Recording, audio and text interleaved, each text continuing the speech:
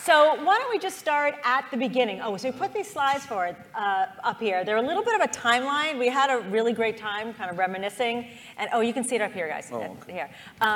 Identifying like some of the key milestones about Games for Change, and we'll talk about that as we go through. And these are just kind of cycle through as we talk. But let's go back to the beginning, because I want to hear about how you guys, and share how you guys knew each other. Did you know each other? Yeah. How'd you come to this realization that there's something there to create? You want to start, Suzanne? Sure. Well, for me, it was a long journey. I played a game called Hidden Agenda, and I'm going to date myself, 1989. And it was a game about Central America, and it was very powerful. And I'd been working documentary film, and I thought, wow, this is an incredibly engaging experience. I have agency.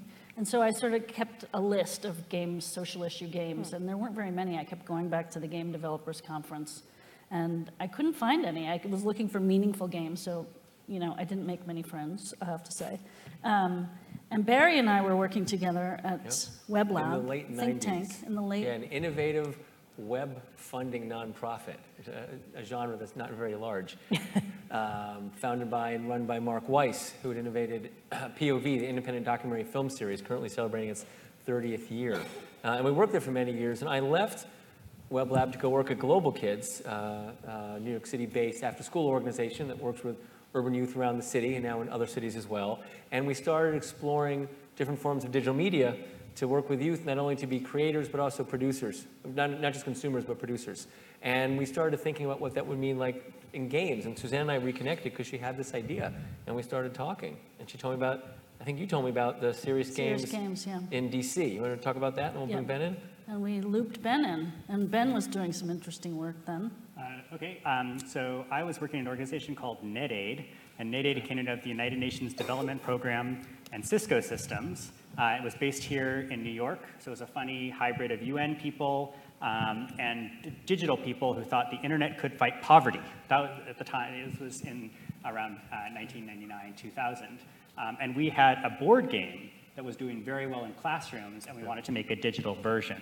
So I was kind of managing this effort to develop this digital version. We were working with people like Eric Zimmerman's team at Game Lab to try and kind of build out this prototype, but not finding a lot of other nonprofits that were doing similar things. So we heard about this event that was happening in Washington, D.C., where some other people might come together and find people of a similar mind. Serious Games, right? Dave Rajewski. Yep. So this was Dave Rajewski's effort with Ben Sawyer that was already going on the Serious Games Initiative. Which was very much focused on what you expect for DC. It was government agencies. But we had someone here with a social change agenda, nonprofit, mission-driven, youth focus, and David was very supportive. We said we want to be a special interest group, and there were a number of folks who wanted to do a number of different subgroups. And he said, great, if you guys want to organize in New York, I'll help you get off the ground. I'll help you find a space for the first event, the Games for the Greater Good Conference. He got us the connection with the New York Academy of Science, and we were so excited to get to 40 attendees, and that might have been counting the three of us as well.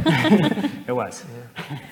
So it's interesting that you talked about Serious Games and then Games for Change. So how, because that's a question I get asked often, like how do we distinguish ourselves, or how did you at the time distinguish themselves from Serious Games, and why is Games for Change an important way to frame what you wanted to do?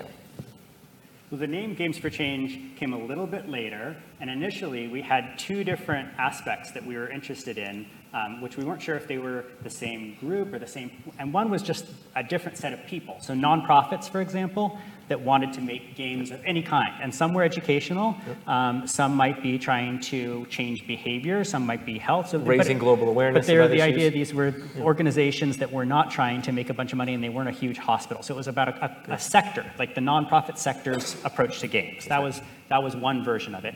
And the other side was, no, it's a little bit more about the content. So this was a little bit more of the documentary film model.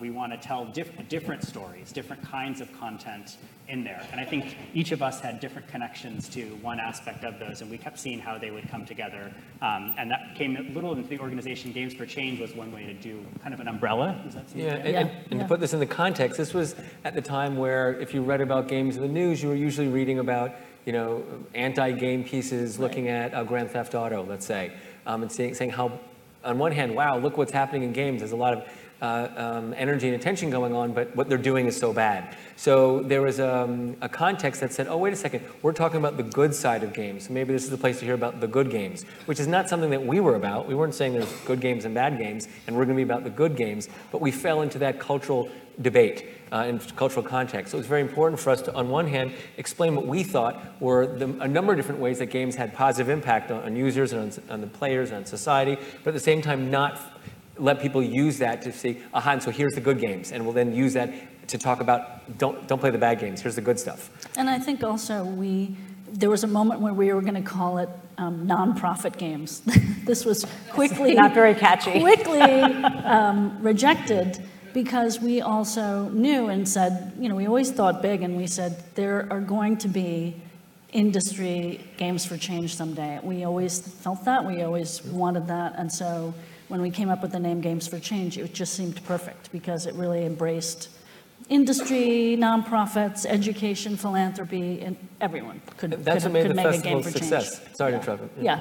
No, and the festival, thinking of it as a festival as well, rather than just a conference, sort of broke it out of education or nonprofits and really made it about culture and creating a new kind of culture, basically. One of the things that I've identified about the early days of Games for Change, and for a while is I still say the heart of Games for Change is its commitment to social and civic issues, right? And it was around that space that you guys were collecting people and building this community, whereas it has evolved beyond then, in the last few years particularly, to kind of really embrace games and learning and the games and health space. But what was it about the civic piece that you felt like that's where you wanted to own or help develop? I mean, I think it was when we had our first definition of games for change. It was games that engage people in the serious issues of the day. So, wait. Is it this? It was really, it was broad in that sense, is that we were never going to limit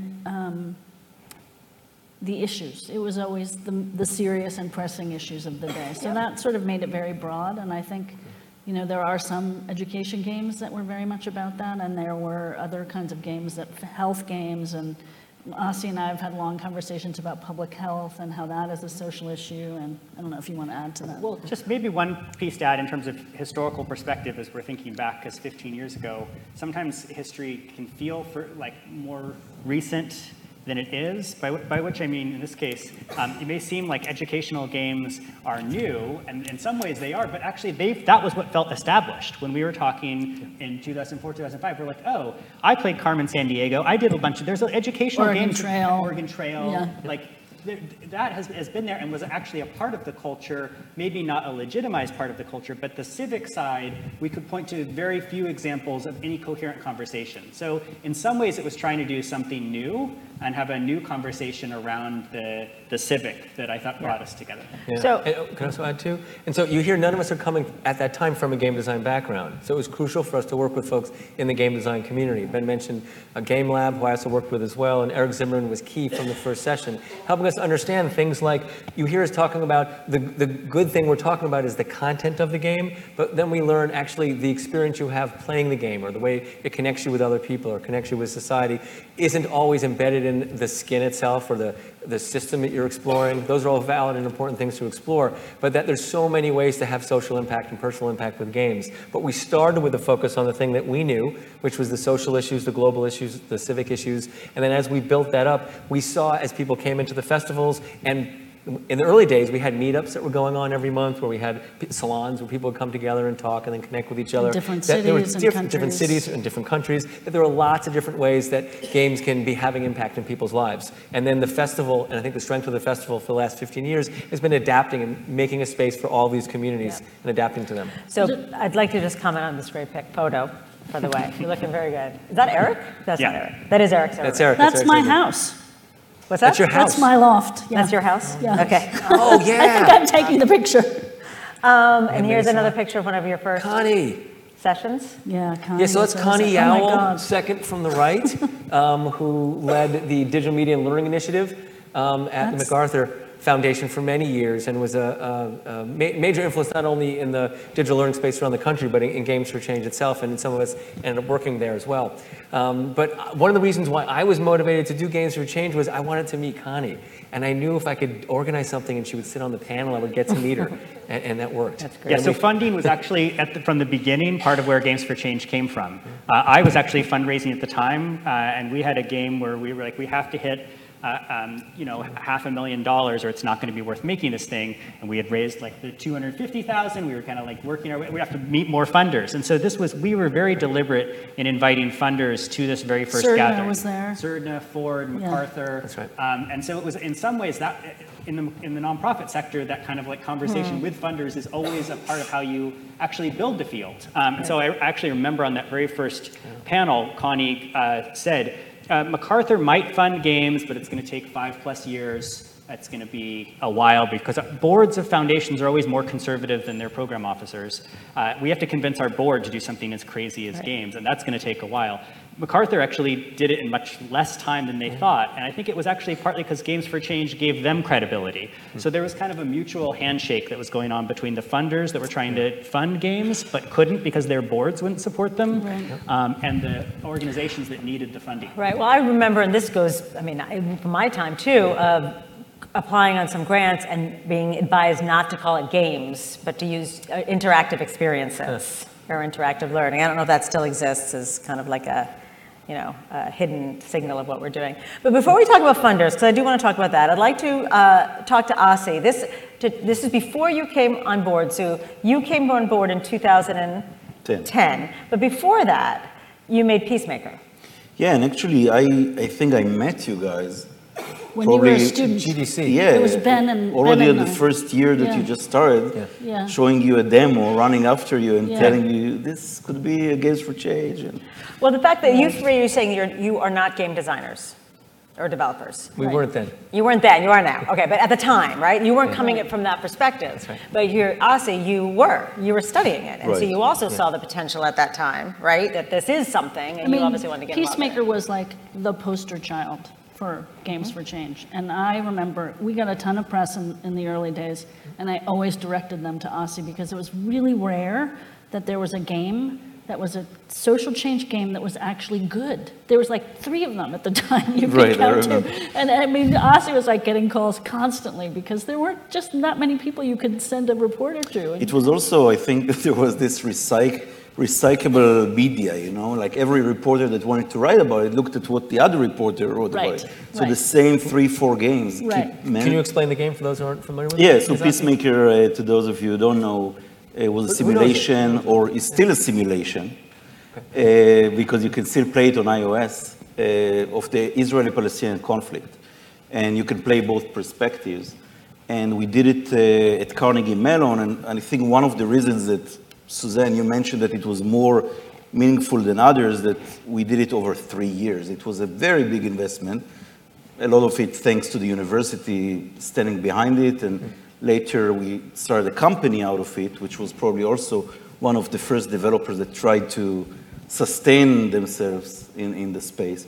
But I was at every event, as a developer, following your growth and everything. And that's what we needed. We needed examples that we can put out on platforms like this to say, this is examples of what we're looking for in our community. This is what our community is about. We want you to not make this game, but games like this that had that strong balance of social impact and game design, that understood the Good connection gameplay. between that two, and had a mechanism for putting it out into the world as well, which you did very successfully. And you were great in giving the developers the exposure. I mean, that was from the first day, and we tried to keep it after that. The idea that this is, at the end of the day, the platform for the games or the developers. It's putting them in the front, and not not the organization per se. So at what point do you feel that, was there a milestone in Games to Change when we said, we really have something here and it's, press is paying attention. I'm looking at the slide and I see, Games to Change story in the Washington Post. I see some major partnerships like with Microsoft, right? I see Sandra Day O'Connor keynoting, right? So is that the right time? 2008 was a big year? I would say 2007. I think Microsoft coming and being our first sponsor was a really big deal, and Xbox. Can you say more about the contest that you did? So Microsoft came to us, and they had just launched XNA, which is the game developer platform on the Xbox platform. And they were really interested in environmental games at the time. And so we partnered with them. They sponsored our festival. We partnered with them. We went to Paris for the Imagine Cup, which is a big deal every year. Thousands and thousands of college kids make games, and then there are contests for different categories. And Games for Change, environmental games was one category. And it was just mind-blowing, you know, the fact that we were just little Games for Change. I don't even know how many employees we had, but that happened to us a lot. That we had these huge stories, and we had these huge partnerships, and there was like 3 people in the office, you know, we just try to like answer the phone in another voice, you know, or something. It was like... So I think you're right, really Suzanne. Crazy. I think first big industry recognized the importance of games and Games for Change being a vehicle for them to connect with the space. Right. And then we started seeing individuals from outside the space. Justice Sandra Day O'Connor in 2008, right. Nicholas Kristof in 2009, Al Gore a few years later. It was so important back then, 10 years ago at this point, to have recognition from other fields that this was important. There was a certain amount of insecurity, I think, in this space. And so having people from outside saying there's something valuable here, and it being outside this debate of the good game, bad game. Sometimes those schisms still showed up in what they were speaking about, but in the actions, especially the development of iCivics from Justice Sandra Day O'Connor, show that these are now exemplars being made by people who've come through our space, right. Shaped by it, and then putting out the exemplars that we can then bring back onto the stage. That to me was a major shift of saying, wow, things are changing, not in Games for Change per se, although it was, but in the broader society and how we're understanding games and what it can mean for people. Right. So at what point did your conversation turn from, I like the logo up on the left, yeah. That's the website, right? Did the conversation turn from, or has it even happened yet, of advocating that games can be positive, like what is it, right? To, like, or is it? Like having to prove that it could be, or having, as opposed to this idea that it could, then to like how to implement it and getting more people on board to fund it. So like, I feel as if we've gotten over that hump, although constantly advocating. It's back and forth. Yeah. Yes, you're right. I think, please. No, go ahead. I think when Jane McGonigal's TED Talk came out, hey, look, it's me, hi. When Jane's TED Talk got so successful, and that led to her appearances on late night television, and then her book came out, which was just one big message, games are good. That encompasses so much, and she's able to go in depth into her book, but all the different ways that one could make that case. That became a whole new way of framing the conversation in the public sphere, for the press to talk about it, for corporations to talk about it, for people in education to talk about it. And that, I think, gave us much more breathing room. Although, Asi, that's your space. You were leading at that time when that happened. Right. Yeah. So I want to talk about, because that is around the time that you came in, and you also found yourself, I think, like Suzanne was saying, in like being a small fish in a big pond, but people are paying attention. Right. And then at 2011, here's the timeline. We also brought Al Gore. Now, every story like this is always, because it's a community organization, is always the good side and the challenging side. So, for example, we brought Al Gore, and he spoke at NYU, and it was the keynote, and you know, it was all arranged by email. You know, it wasn't even that. Which you can see out in the pop-up museum. Right. We brought the original all email. Emails. I think you started the conversation with him. I did. It took us, I 2 couldn't years. believe those 3 years to get him to say yes. So you think, wow, what a big moment. You know, someone who was vice president standing on the stage and saying games are the new normal. But at the same time, it says, I didn't play games since Pong. And that really, I mean, it was a moment, but it was also something that really upset a lot of game makers. That here we bring someone from the outside that is not really authentic, or, you know, what does it really mean? And there was a disconnect between, you know, and that was kind of one of those moments between, you know, we bring all those big names, bring all those big organizations, all those funders, all those suits, but where are the games and where are the game makers? And then we made a big pivot to focus really on the quality of the games and the developers. Like, how do we create more quality content? Is that around the time you started working with Nicholas Kristof? Yes, and that was one of the reasons. That was something that Alan and Suzanne started because they brought him in 2009 to keynote, and he said, okay, I'll keynote, but make a game for me. Can I just correct something? Eric Zimmerman, I don't know if he's out here, actually introduced us to him because they found Eric, and Eric was like, this is really good for you guys. So thank you, Eric. And Alan, we were mentioning, is Alan Gershenfeld, who's the president of Eline Media, but he had been our chairman for a long time. Yes. And the project you're talking about with Nicholas Kristof is? Half the Sky. So very quickly on that, his message was, I'm coming to you guys. I'm coming to you, Suzanne and Ellen, and later Asi and Michelle Bird. She's not with us, but she's now in Europe, but she was running the organization with me.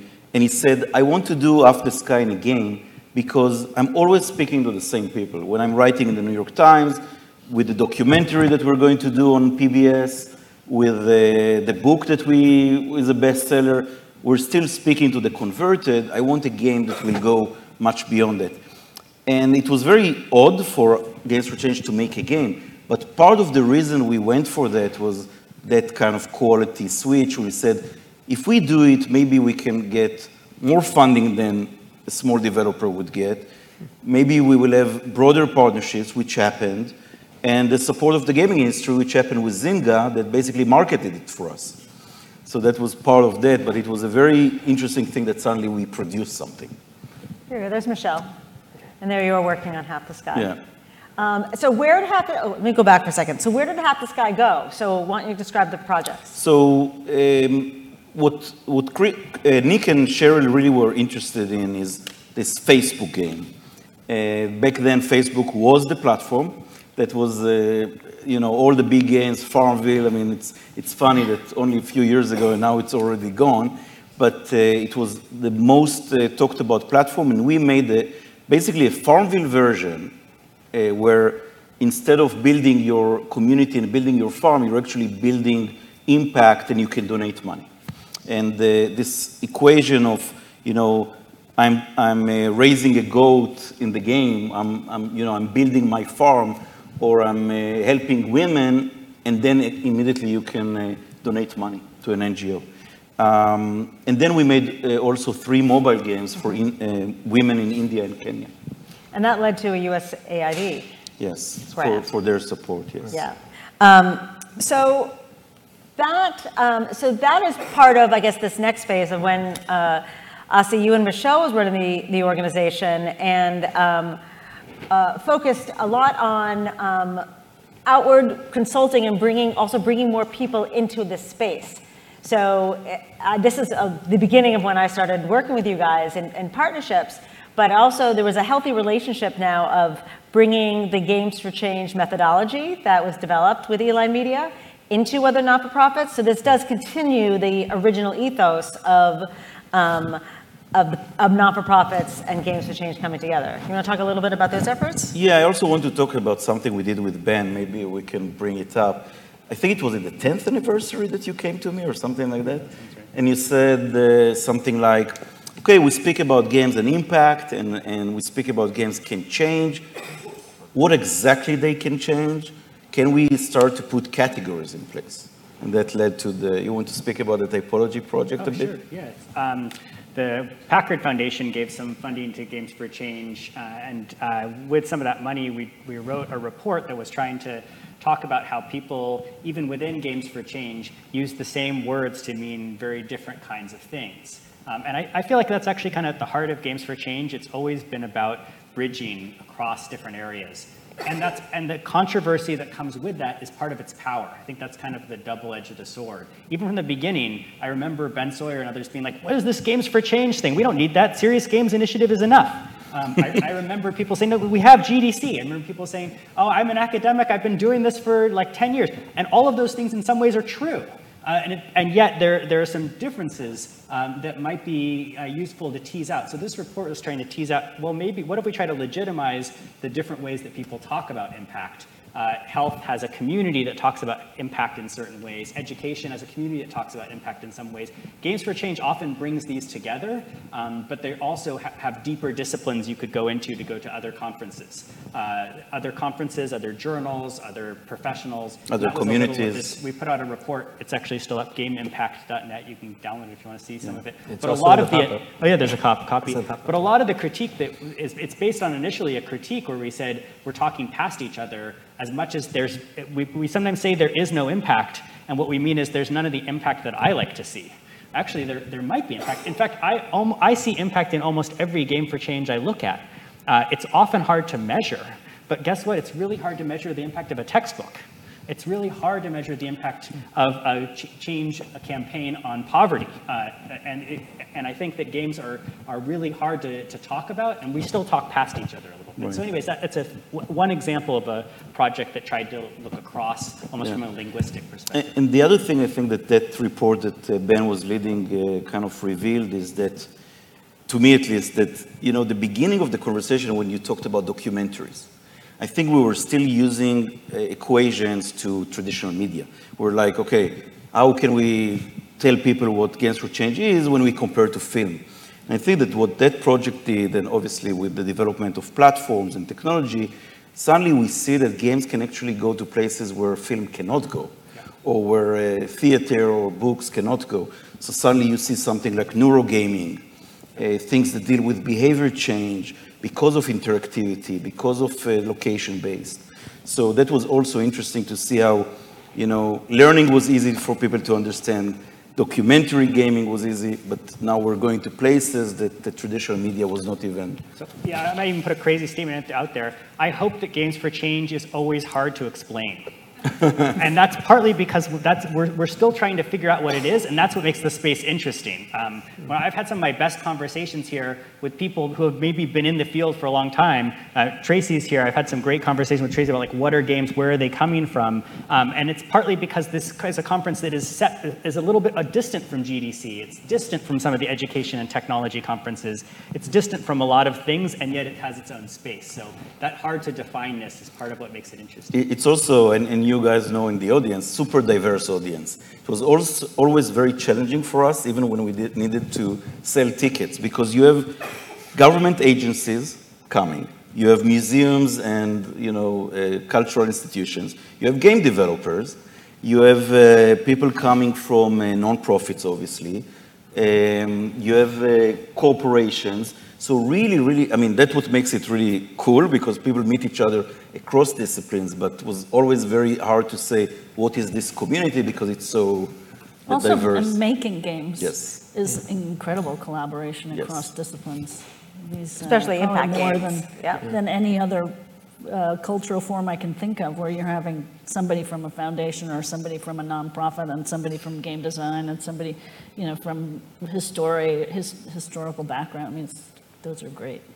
And that's hard, but it's because I think you've been able, as leadership has passed on, you put the work in maintaining it as a space for multiple communities to see something for meaning for here that's made the festival be so successful for 15 years. The communities that come now are different than the communities 7 years ago and different from 15 years ago. But the ability to keep having that dynamic tension that comes from different communities coming together makes it a festival that you don't want to miss. It's a place you want to go to, where you're going to meet people from other spaces and things are going to happen. Now, I was curious, what do you think is the difference between, if you can remember, in an intangible way between now and... Yeah, I was going to say, what are the assumptions that you made 15 years ago, right? That maybe about the future of the community that came true, or that you were wrong?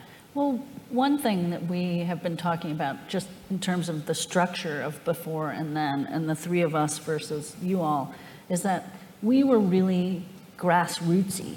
We came from nonprofit world, and we didn't have game technology experience very much, and so we were having lots of conversations and breakout groups, and these groups that would meet in different cities in the United States or different countries, and we did things where everyone would pitch in all together, and this is a very different experience now. I mean, it's a perfect trajectory of how a conference or any kind of cultural event could grow, from really sort of community-based into a much more polished and professional, and bringing in more industry and other larger institutions sort of as you grow. You know, you took it to a next level, I think.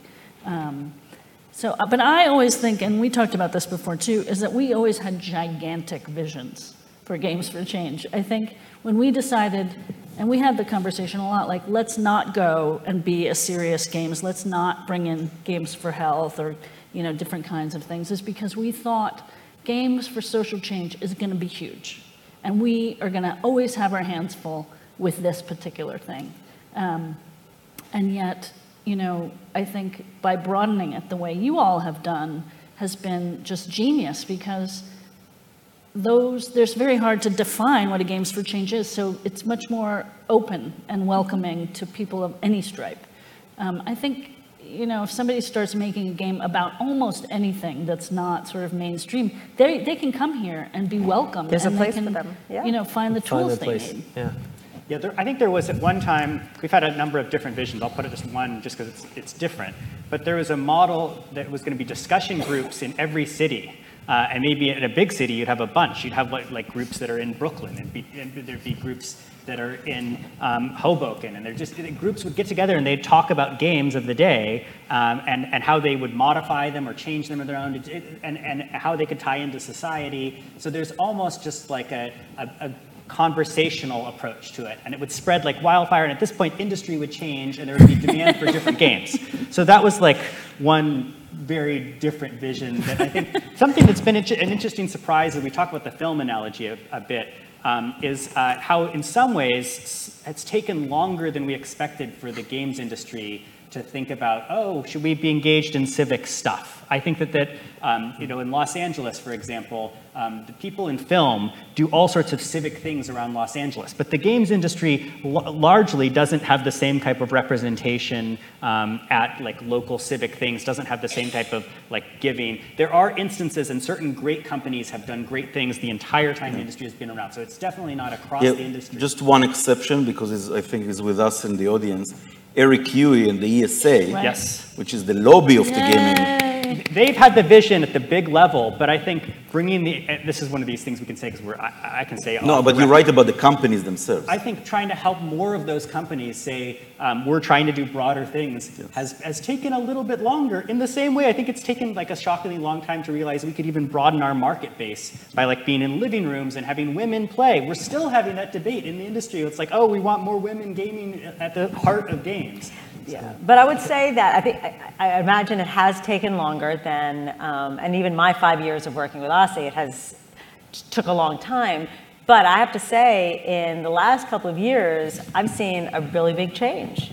And you can see that about who's speaking here and who's bringing projects here. We have Ubisoft here with a discovery tour mode of Assassin's Creed. I mean, that was a conversation that started 4 years ago at our first Games for Learning Summit. Right? Pokemon Go. Pokemon Go is here, right? You're working, you know, with the Knight Foundation and researching Pokemon Go in cities. Riot Games is here.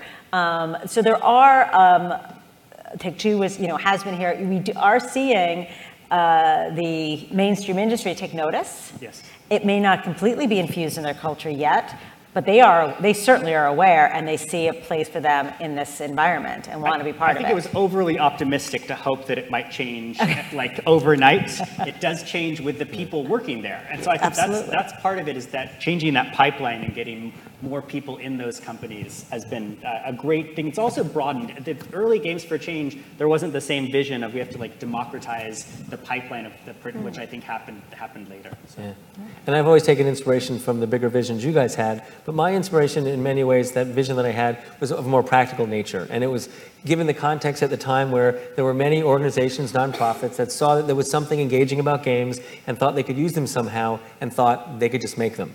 That they didn't understand the complexities of game design and what that meant and all the different pieces. And so what people needed was a place to go and meet game designers, independent game designers in New York and others from around the country, meet with others who have taken this on and figured out how you convince your board or convince others that you work with that there's value to doing this, understanding how you do the distribution, understanding where to get the funding from. So for me, the festival was always about that one-stop shop for me to come in as someone new to the space and learn everything I need to know so I can leave and have the partnerships in place, the language to talk about it, and be able to go and start implementing it.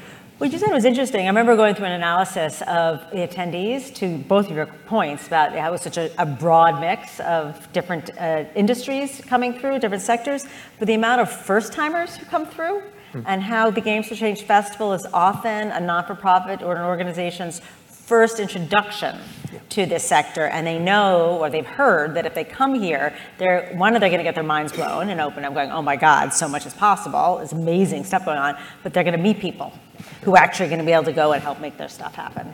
The status with that is an interesting thing to watch that change. There's still a sense like if you're in a traditional AAA game company and you get a really great speaking gig at GDC and everyone loves your talk, that's great. That can really help your career. Like if you come and speak at Games for Change, how does that work? Like there are certain places and certain companies, and Niantic I think is a good example of this. They're pretty civic in their mission. I think they really are well aligned to come and speak at Games for Change. I will contrast that though with something like academia. Something that I didn't realize for a while was there are people, academics, who have said, I got like my job advancement because Games for Change gave me this award. Like these somewhat kind of small things that Games for Change is like, well, we thought we'd do an award this year and we gave out, you won it. And the person's like, that changed my career. Like this, so I think Games for Change has had an influence in academia in some ways that, just to contrast that with, we're still figuring out how that works with industry. Well, let's talk about the awards for a second, because we haven't chatted about that. So those started a little later, right? 2007. Six or seven, yeah. And have the awards always stayed, I should know this, but have they always stayed the same categories? Because I haven't touched them since we started. So we've got best gameplay, most innovative. Yeah. I think you had a challenge when we came in. I think there was still a challenge on finding even enough games of quality. Yes, right? that's true. Which now we don't. We don't have that problem at all. I mean, we've got hundreds of games are being submitted. But back then, it was really that you didn't even have enough submissions and things that you wanted to show. Right. I think we had best impact gameplay, an audience award, something like that. And I don't mean to keep pushing it, but you can see one afterwards in the pop-up. The Global Kids won one of the first ones for IED, The Cost of Life, and we were thrilled. I said one of the reasons why the organization where I worked didn't mind me spending time helping to build a new organization was because it gave a platform for our young people to go and be around adults who are professional game designers and others who cared about the space and show their work. And to be recognized from that with an award was tremendous. Tremendous for the young people, but also talking about people in their jobs. It helped me show this was worth the time that we were spending. We were being recognized in that space. So now you also have the Video Game Awards having a social impact game category, and BAFTA also has something beyond entertainment or something like that too. So not that they're stealing our thunder or anything. Our awards are the best, and they mean the most. More focus, yes. But that this is a medium that is and creating content that should be acknowledged, which is an amazing thing. Yeah, I think that's for a field building organization, or if your goal is to build a field in general, focusing attention on awards. What you're doing is you're creating deliberate scarcity, right? Only somebody gets to win. And we, as people who are interested in games, situations of deliberate scarcity, we should be like, oh, right, that's something that games are about too. We're gonna say you can only get points in certain ways, or we're gonna only have this many places in the top 10. That's a game. It sounds like a game mechanic of itself. Yeah, so I feel like there's lots of ways in which building a field has some kind of like game-like elements too. We want to keep having the position of games as they're understood culturally move a few notches up. And we also, I mean, in that context, and I think you did it much before us, Suzanne, or you guys, we always compare it to Sundance or Tribeca, and we learn from them. I mean, some of the things that we tried to do were models that were already done in the film industry for decades. Right. So if we talk about building the sector, which has been a big part of Games for Change and the evolution of Games for Change, but there are some efforts that Asi, that you've been involved in, and I certainly have been, which is more public facing. now, right? So whether it's work with students, Yeah. I mean, and also the kind of arcades that we've been bringing around. Yeah, so maybe actually you should speak about the student challenge, because this was I remember your initiative, and even before you became the president. But the idea that also, I mean, this is a bit internal, but we also suffered from this thing that we have this huge event every year, or for us it's huge to get to prepare it, and what else are we doing? And the Student Challenge is the first program that became as big, as influential as the festivals. Yeah, so I'd like to very much thank you for that opportunity. Okay, so the Student Challenge, the Games to Change Student Challenge, is a program that we started 3 years ago, and it came out of a challenge to us from a friend of ours named Michael Preston, who now runs CS for All, but at the time was at the Department of Ed in New York. And he said, you know, I would love there to be a competition around video games for students, in the same way there's competition for poetry, or competition for creative writing, or for art making, or Tribeca does filmmaking. Like, this should be one for video games. You guys should do it. We're like, oh, that's a good idea. Let's see if we can do it.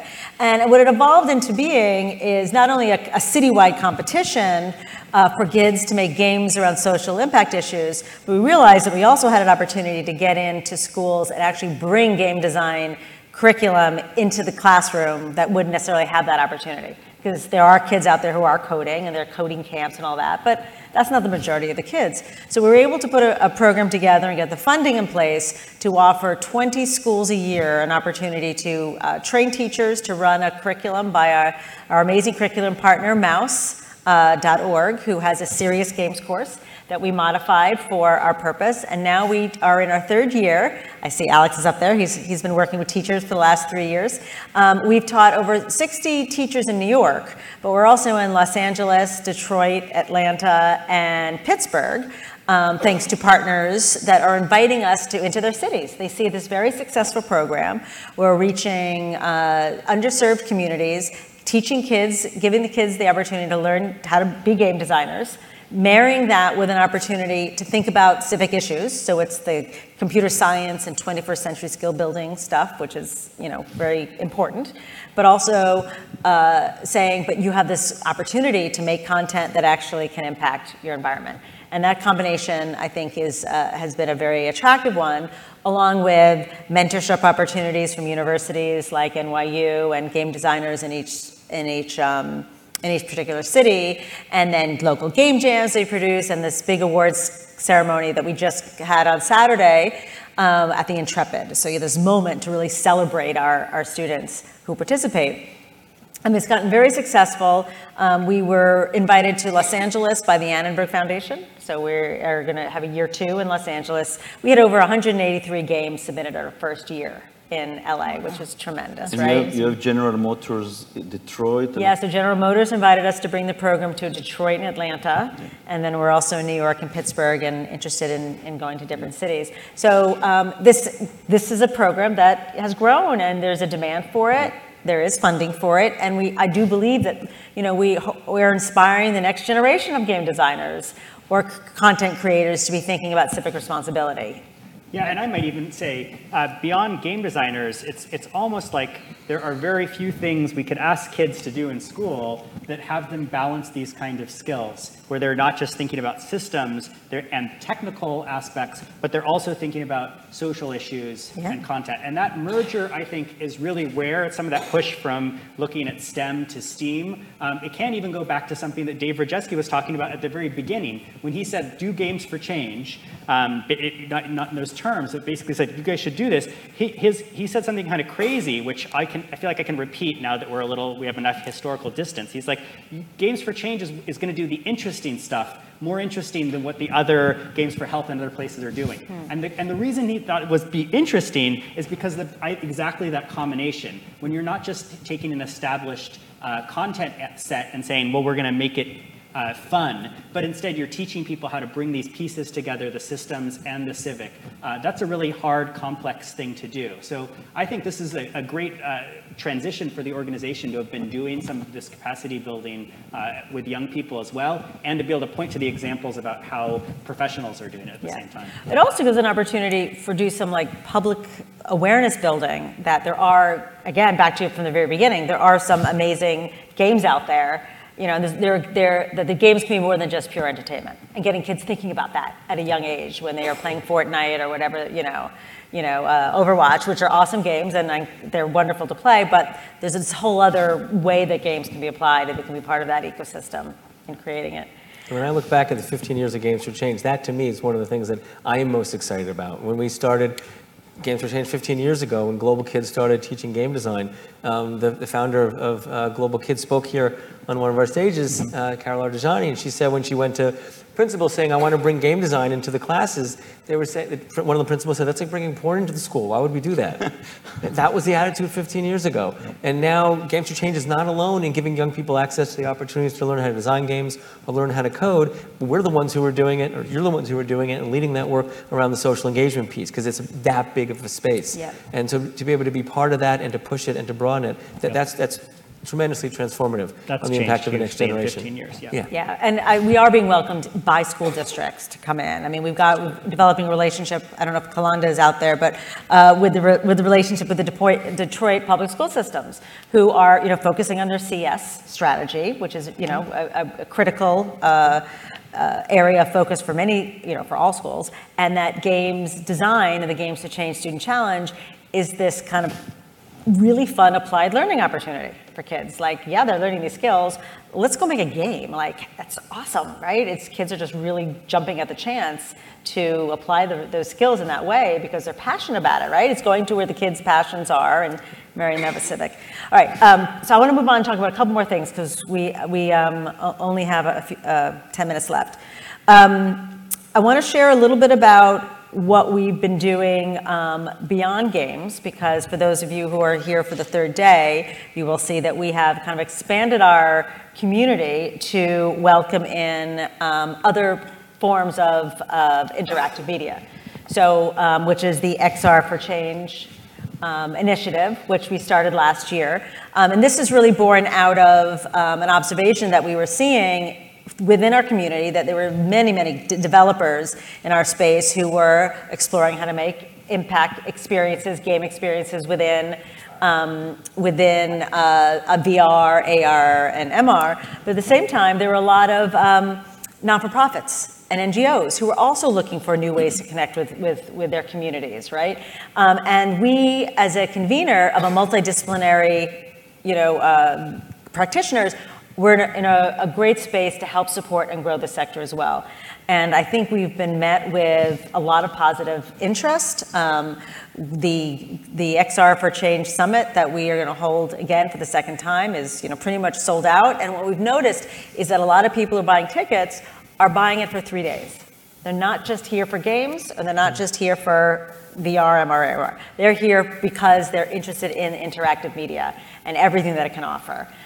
So it's early days, but I do feel as if there is this certainly crossover community, even with documentary, with journalists, with journalism, where what we're really talking about is the power of engagement within this kind of interactive media. So it's great, and it's also an interesting challenge. I heard an earlier speaker today say, "Oh, I realize I maybe need to explain what games do or why games." And it's like, there's a part of me that's like, geez, I can't believe we're still saying why games after 15 years. And yet, actually, some of the VR, XR space, it's like, wait, is 360 video a game? That makes it a game, right? It's interactive, right? It's fun. We add fun, add play. It's good.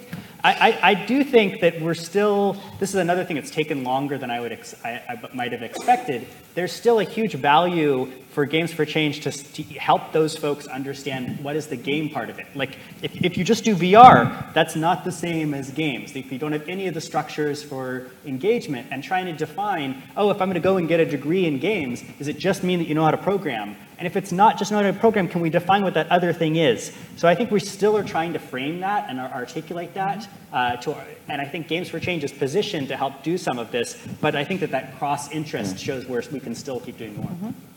Yeah, the one thing I think that is different with XR, with VR, AR, is that they don't need to answer the question of why not entertainment. They have this, I mean, that medium has this advantage that it's clear to everyone from the beginning. That's why Facebook is, bought Oculus, that it's much more than entertainment. It's going to be training and education and experiences. Social. And travel. And we had a very different problem at the beginning with games, that it was so burned in people's perception that this is entertainment. Yeah. This is only fun. Yeah. It cannot be serious. That's right. I mean, we're actually destroying the fun of games by doing what we're doing. So this is interesting that they're kind of just jumping into it with, very smoothly. Well, I would love to talk for the last few minutes. Is that my slide? That's not me. It's the screen. It's pretty. Okay, that's right. We'll stay there. Just talk about some personal moments, like your proudest moments of Games for Change. When you reflect back, and you guys have moved on to work in different fields and related fields, when you say, like, I'm so glad we did this.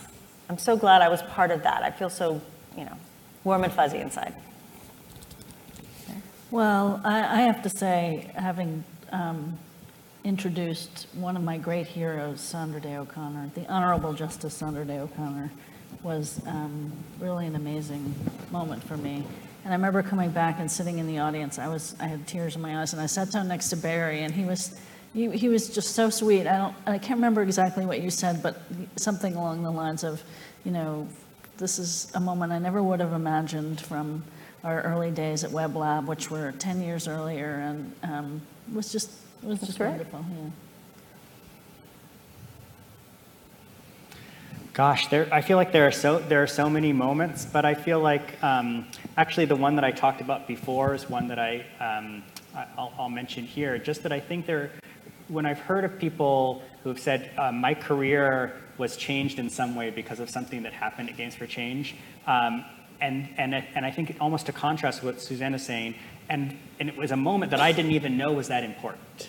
I think there's the kind of converse of that is there's a multitude of little moments that also affected people, and I think that we have to give credit to that. It's not really any of us that did that, but it's like everybody coming together in one place. It's what a community of practice kind of does, is enable that, and then also the field building that holds up a mirror back to people and say, oh, you can see yourself in the mirror and be like, oh, that's us. That's what we're.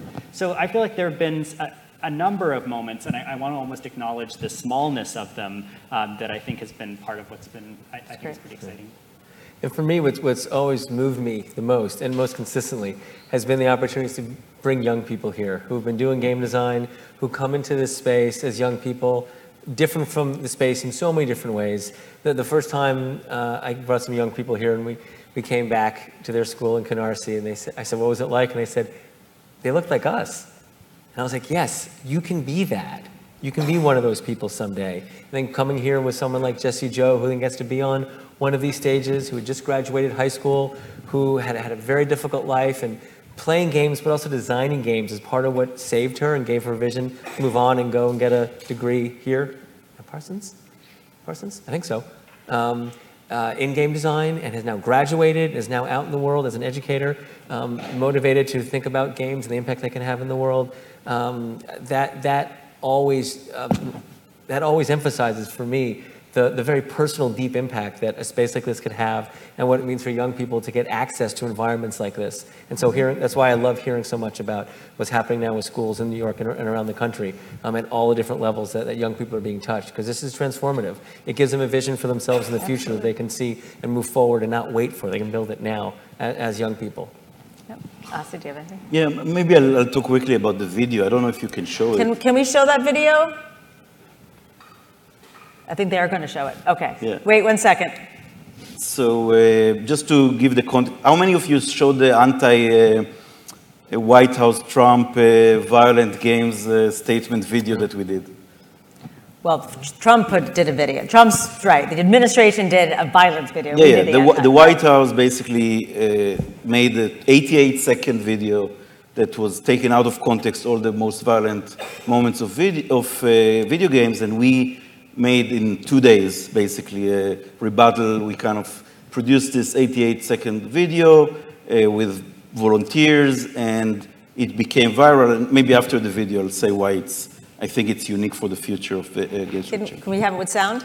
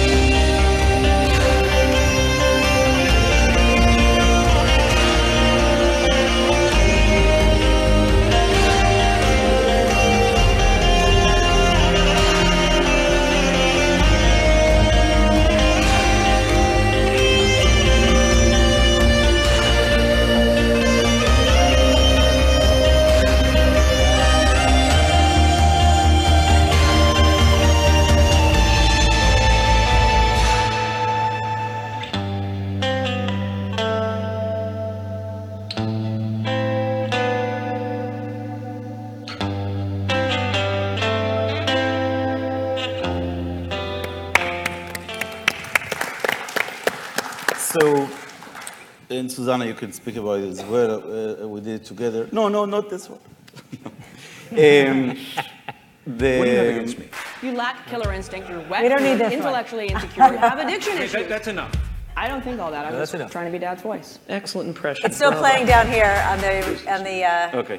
Okay. So I think what was unique about this is that we were always this community, I feel, in a bit of a bubble, in the sense that, we had press stories, but I don't think we really and deeply connected with the gaming industry. Even the Games for Impact award that you talked about in the Game Awards, in the Oscars of games, it's a small award. Usually they do it in passing. It's not even, with a video or a big announcement. We're still, very much a niche, and that was the first time that I felt, because of the feedback, a lot of gamers watched it. It was very viral. I mean, in 3 days, it got 500,000 views. But it wasn't people from this community, also from this community, but mostly just gamers all around the world that started to say it made them feel proud. It made them feel that, why do they love the gaming industry? Why do they love the games they play? And I feel that it's really small. It's just the first step, but I wish that we could be much more, this community, much more connected to the gaming industry in that sense, and speak to gamers directly, speak to parents directly. Student Challenge is a great example, but get a bit out of the community and, Well, I think I do think there's time. This is the right time to have those conversations. And I could probably kick off another hour discussion about the role that games could play in that, but we're going to have to wrap it up. But I do feel like there is time for us to begin to have more of a public-facing position to help change the conversation around games. We know that it's happened with reading. We know that that so many parents know they should read with their kids. And I think it's starting to happen with games where parents say, a good parent should perhaps play with their kid, not just outside, but play with their kids. And discuss the games. And then when it comes to content, it's not just about whatever the largest, most profitable studio games, that's part of it, but it's also about like, well, what content do we want to be talking about in our families? I think this is a great direction for, and really congrats on that video. I think it's Thank you. And thank you to Asi. He led it creatively. Okay, I think that's it. We're going to wrap it up. I want to thank you, Barry, Ben, Suzanne, and Asi. It's been an honor to be up here with you guys. And thank you all for joining us today. Do we have a video from the Okay.